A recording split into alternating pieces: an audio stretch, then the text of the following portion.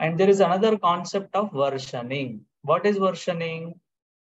Versioning means you are keeping the changes to the mapping or changes to the workflow, anything you can call. So, okay.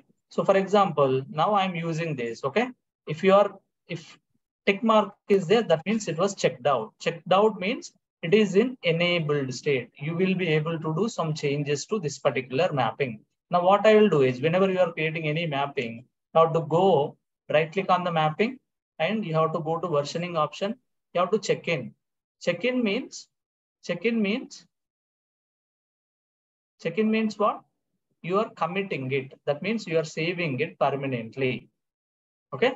You are saving it permanently. So here it is asking you to provide check-in comments. Okay.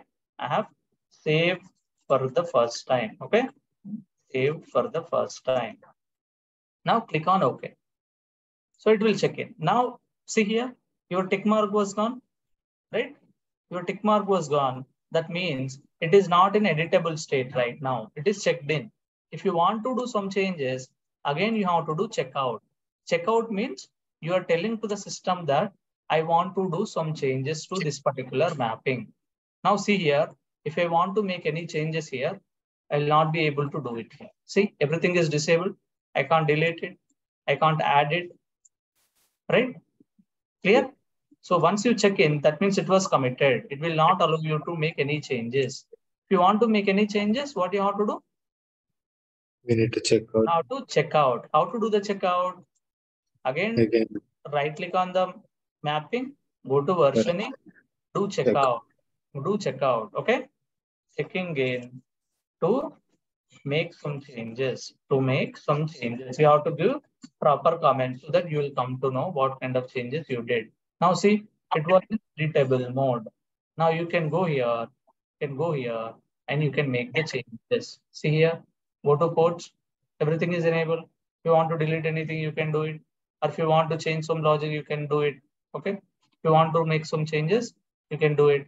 See here, codes. Now I'm coming here. Instead of using concat, what I can use? I can use the symbol. I can use, okay, the symbol to concatenate the data. All right. Can use this symbol to concatenate the data.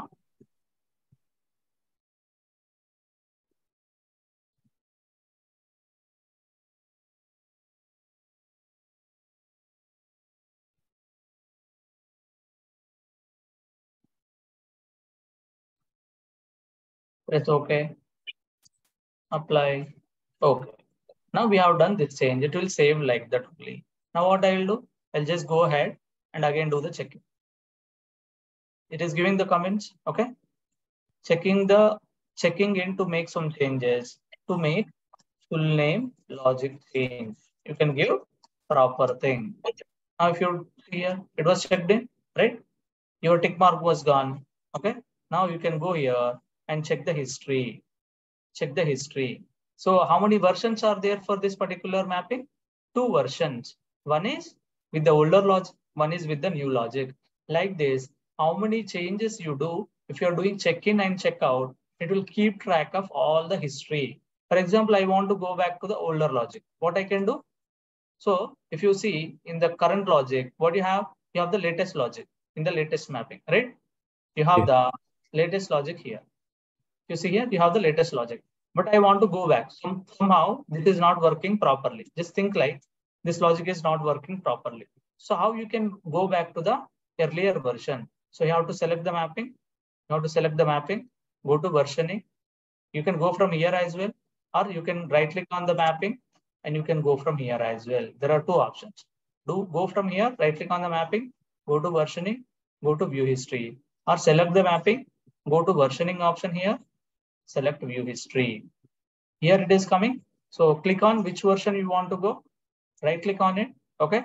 Right click on it. If you want to compare to the previous version is not there. You need not to do, you can't do it. But what you can do is open in workspace will be there. Okay. Open in workspace. See here. If you open it, it is version 1 was displayed. Version 1 was displayed. Now see here, what is the version 1 logic? See, concat is there. So this is how you will be able to get to the old logic. Clear? What is the purpose of versioning? What is the purpose of versioning? When we need to check in or when we need to save the data mapping. We are keeping track of all the changes that we are doing over the point of time, so that you can go back to the changes. You can go back to the respective changes at any point of time. Clear? Got it? So this is how check-in and checkout will work. Check-in means you are committing it. Checkout means you're taking it to make some edits to the mapping. Clear? Yes. So how to do the check-in or how to do the checkout? Right click, go to the mapping, right click on it and go to versioning. And then you can click on checkout or check-in like this. For example, you did some check-in, okay? You want to make changes. I just wrote this. Now, okay, now it was in checked out mode, right?